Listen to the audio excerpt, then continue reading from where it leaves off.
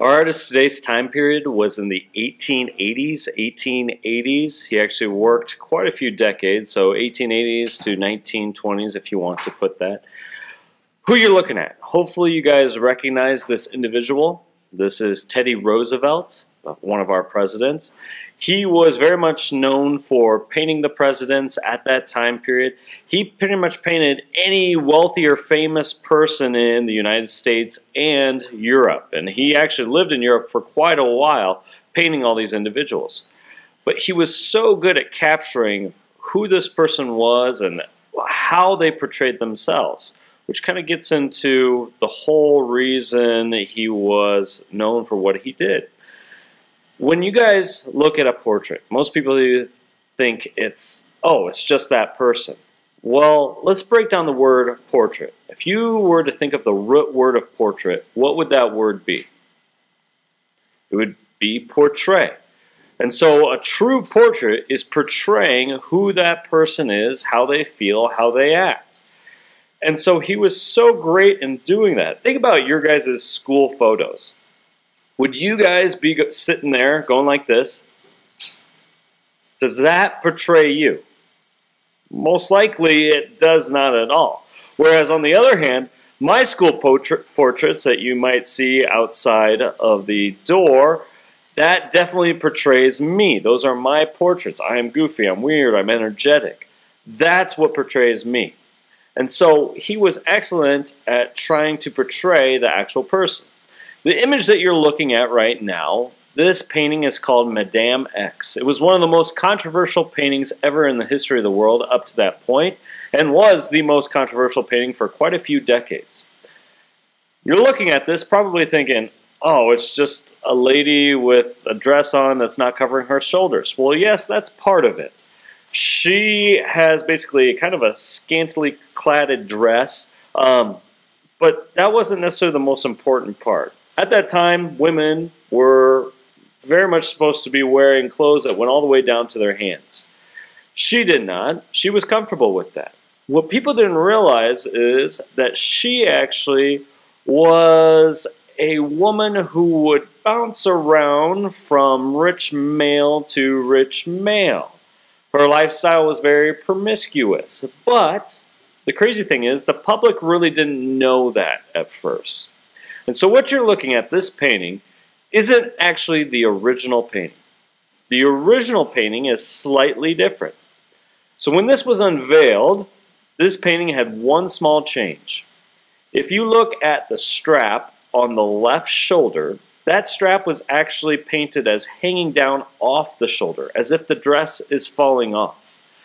This painting was revealed at this large event, and all of a sudden, these wives and women of other males in the room realized that, oh wait, my husband was hanging around that woman a few weeks ago or a couple years ago.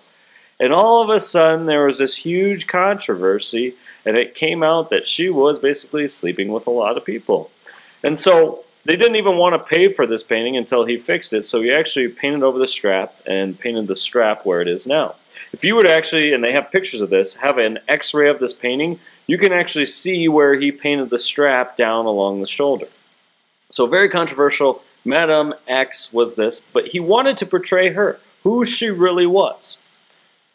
Here we have a woman who is laying on the bed. Now at that time, depression wasn't a thing. It wasn't a term. But this woman was, and what he wanted to do was actually really capture that feeling, that mood, that sense of loneliness, that sense of tiredness, that sense of sadness. And he really did an excellent job at trying to portray how she actually felt and who she actually was at that time in history. This next one is one of my favorites. At this time, it is a very chauvinistic world where men are in charge, they are in power, women are not. Yet this painting of this woman is as if you were to walk into this room. This woman has full control over the viewer. She is looking at you as if she knows something that is a secret of yours. And she knows it, and she has the power to do whatever she wants with it. It almost has this very seductive look at the same time, very relaxed. And so he was excellent in capturing who this person was and their confidence level and everything that goes on with this person as a true portrait. His name, John Singer Sargent. John Singer Sargent is this artist's name. So write that down. For the style, it is American portrait painting. American portrait painting. So John Singer Sargent, American portrait painting. American portrait painting, 1880s to 1920s.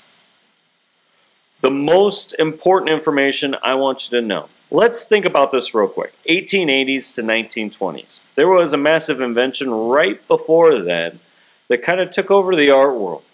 Actually, so much so it's evolved so much that you, almost every one of you in this room, has this invention in your pocket right now.